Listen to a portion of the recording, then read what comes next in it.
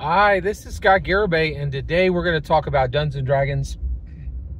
And we're going to talk about the Will Smith slap in depth. All right, so let's get into it. All right, so the reason why we're talking about the Will Smith slap right now, right, is because of Bad Boys Ride or Die.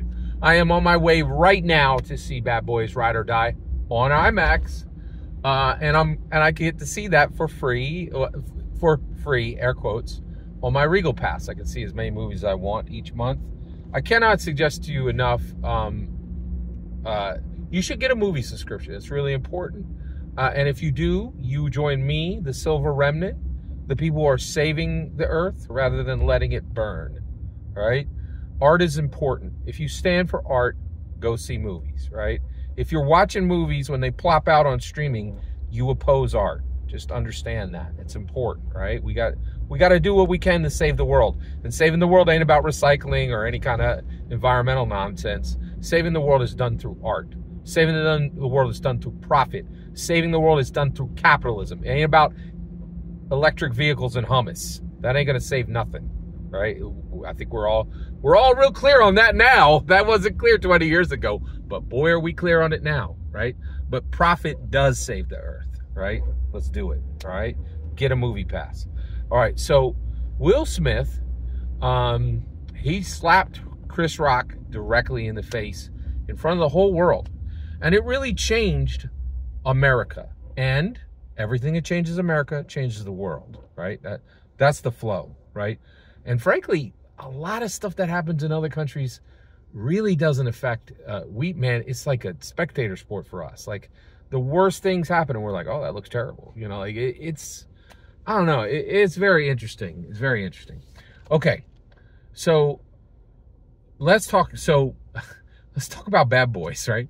So I have seen I'm a huge fan of Will Smith. I think he's an incredible talent, right? Always has been, right?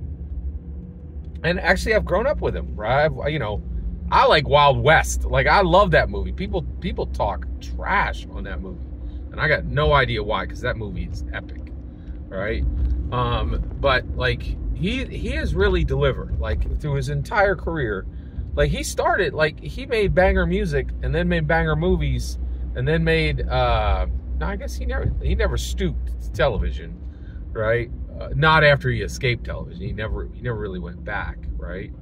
But it was very interesting. So I'm a huge fan of Will Smith, and that means I've seen every Bad Boys movie in the theater opening night, right? And I'm very fortunate. I'm able to say that for a lot of series.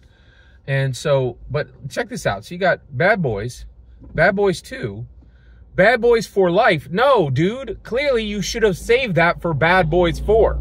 Should have been Bad Boys, F-O-U-R, Life. Like, they were not having enough, they clearly didn't have confidence that Bad Boy for Life that Bad Boys would get a 4th installment, which is kind of silly. Right, so Bad Boys for Life is actually Bad Boys 3, and Bad Boys Ride or Die, right, is Bad Boys 4. Right, so I'm going to see Bad Boys 4. Martin Lawrence, Will Smith, right, but seeing Bad Boys 4, here's the big deal, right? So I haven't seen it yet, right? Just want to keep that in, want to make sure that's clear. All right, so check this out, right? This gets really interesting. So, Bad Boys 4 is a huge So Will Smith slaps Chris Rock in the face. This was a huge global. This is a global event. It like really was incredibly important. Like, it was a really, really, really big deal, right? And so I just want to talk this through. So what happened with the Will Smith slap? It was a really big deal because, like, before, in America, there was always kind of this question, like, we're always like, we think rich people get away with a lot. We actually think that they might be able to get away with murder. And there were times where, like, yeah, that's pretty much what's happening. And it was disheartening. It was really kind of, like, disheartening in America to see that justice wasn't for everybody, right? Well, the Will Smith slap, it just changed everything. It was like, it's not just wealthy people. There's an additional layer of hierarchy, right? And in America, justice is bracketed, right? And so if you're wealthy, and the wealthy, we used to think they were on top. They weren't. It's celebrities who are on top, right? Celebrity is way more powerful than wealth. There were a lot of clues that this was true. Elon Musk, right, billionaire, went on Saturday Night Live because he didn't want to just be a person with money. People with money are not that powerful anymore, right? People with celebrity, and that's what the Will Smith slap was. He proved to the world that with American celebrity, you can assault a person in front of the whole world and then literally party with people who should be on their phone calling 911, right? And so it showed that there were here's the layers: American celebrity, American wealthy, American unwealthed, right? If you're unwealthed, you at the bottom. The full weight of the law applies to you. If you're wealthy, the weight of the law may apply to you after your lawyers get a chance to free that weight from you. And if you're American celebrity, nothing can touch you. You can do whatever you wish, right? And it was a huge moment. And it also, one thing that's very interesting is it also said, while America respects wealth, celebrity and wealth at an incredible level, it also showed, ironically, that a lot of the issues we used to have with, people of different, people being different colors and hatred between people of different colors have evaporated. And that if you have celebrity or wealth, doesn't matter what color your skin is. And that is not true in other nations. So weirdly, the Will Smith slap, was a very sad wake-up call to everyone that that there were this hierarchy of freedom from the law, right? Which is, no one should be free from the law, but it's very clear to Americans now the law is absolutely applied to different people in different ways. And I think we would like that to change, but it's also extremely clear that there's no possibility for that to change with the next election, because you sure as heck know President Donald Trump is not going to treat people fairly. I mean, we already saw 4 years of it. He was absolutely abominable, right? And we also know that President Biden is going to make gestures, but he's not going to actually change anything, right? So it's really sad for us to realize this truth, right? And then it's even more sad to know that we have no escape from it, and it's going to be our reality going forward. That's a bad, bad situation. So here is the D&D part, okay?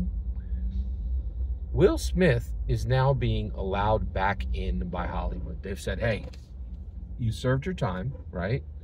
And which is air quotes time. You didn't actually serve any time at all. There was no punishment for you for whatever. This would have been assault, if an American unwealth person did this, they would have been in jail before they would have been in jail before the first gasp was finished, right? But as an American celebrity, there was absolutely zero repercussions for Will Smith, right?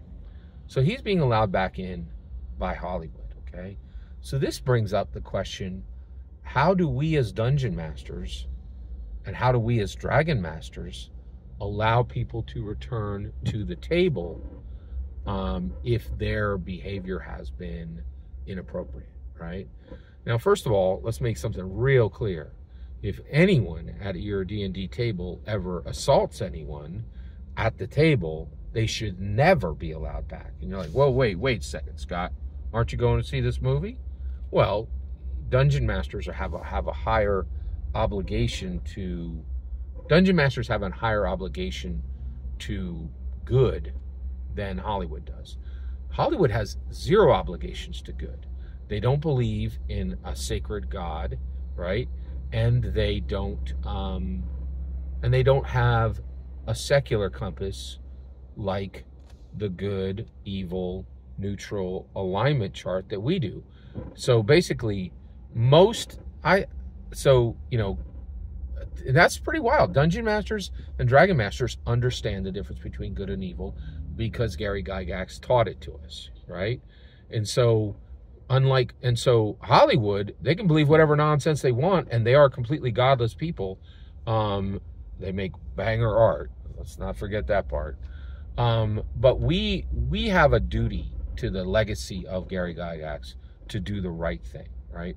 And if anyone at your table ever smacks somebody else at the table, it's shocking that I have to say this, but we need it to be clear, right? Hollywood is like, yeah, you assaulted that person. We don't care. Where's the next film, right? And here we are. Here's the next film, right? And then but we have a duty to Gary's legacy to do the good thing, right? Not the evil thing, because he showed us the difference. He was like, these are evil actions, right? Like vampires, they suck human blood. That's evil, right? Good. Here's a paladin. He worships his god and he protects people. That's good. We know the difference between good and evil. No one in Hollywood knows the difference between good and evil, right? So we have a higher duty, right? So if anyone ever assaults anybody at your table, when should they be allowed back? Never, ever, ever, under any circumstance, right? Okay. Now, let's say that what they did was not a physical assault, right? What if they said something mean? What if they shocked somebody? What if they startled somebody? What if they ignored somebody for an entire game and talked over them? What if they insulted them in a deeply personal way, right? Should they be allowed back, right? Is there a Will Smith slap type return in Dungeons & Dragons for non-physical assault offenses?